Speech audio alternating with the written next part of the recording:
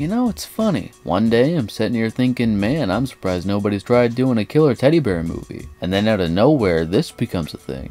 2024's Imaginary sees a woman return to her childhood home, only to discover that the imaginary friend she left behind is very real, and very unhappy that she would abandon it.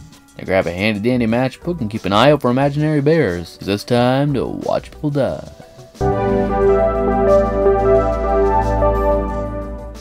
After arriving in Imagination Land, these unlucky chumps run into something just as bad as Man Bear Pig.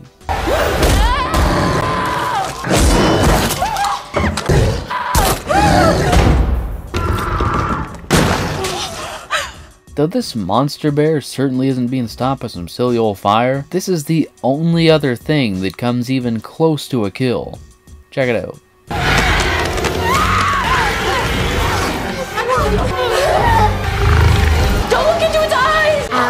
Still my friend? You were never my friend.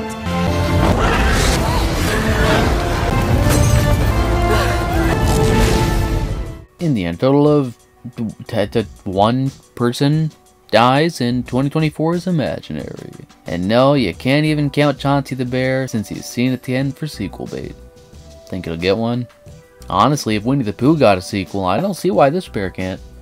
Now we're going to skip over the awards segment because 1, there's only 1 actual kill in the darn thing, and 2, we've made some changes to this segment which also involves new awards, and I'm saving the new format for an extra special horror flick we'll be covering soon. But one new part of the kill count involves me telling you if and where you can watch this film absolutely free, and if there's no legit way to do that, then I give you some substitutes. So, I guess it'll shock you right now, but, no, you can't watch this movie legitimately for free right now. Shocker, I know. But hey, there's always 2021's Berries, starring Sleepaway Camp's Felissa Rose. I started it once for a kill count, and, didn't get very far.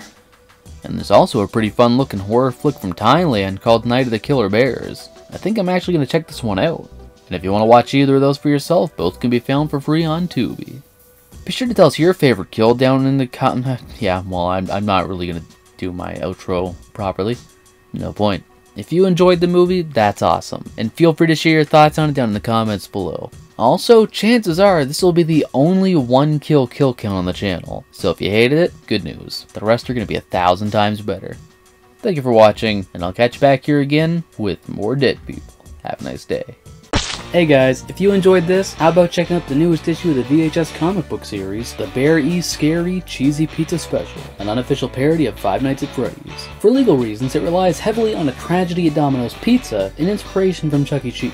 But hey, if you like FNAF, you'll like this. And take it away, Andrea. Looking for more horror fun? You're goddamn right. Then check out the VHS comic book series, a parody of the horror genre that follows the lives of 3 teens as they fight to survive a horror movie, where every day is loaded with blood, boobs, and buds. The first 2 issues can be found in the description below. I was obsessed with the VHS.